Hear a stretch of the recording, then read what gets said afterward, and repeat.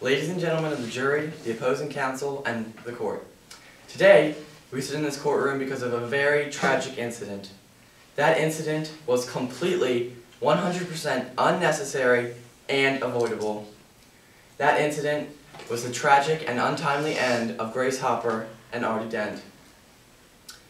Their untimely death was met by the negligence of Tatum's Elias, and Tatum's Elias was the site manager of the Project Z, which was building a state-of-the-art public housing complex in Philadelphia. And during this construction project, Mr. Elias, at the beginning of the project, the site was running very smoothly and very well, and everything was safe. But then Mr. Elias was given a bonus if he could finish his state-of-the-art public housing early. Mr. Elias realized that he could not finish this project on time, so he began to take over the construction site and ran everything a little bit quicker. And when you rush a construction site, things do typically not go well, and this is the case with this situation. Fighting Phil, the crane that was being lifted, was not only lifting under extreme weather conditions, but also lifting 200 tons over the maximum weight.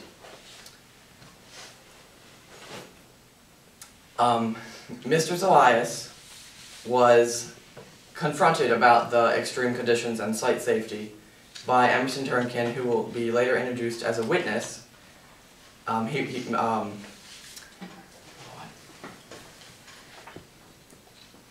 The prosecution today, my team, the chair, and I, will prove to you that Mr. Elias completely avoided. The prosecution today will prove to you that Mr. Elias willingly disregarded the safety concerns and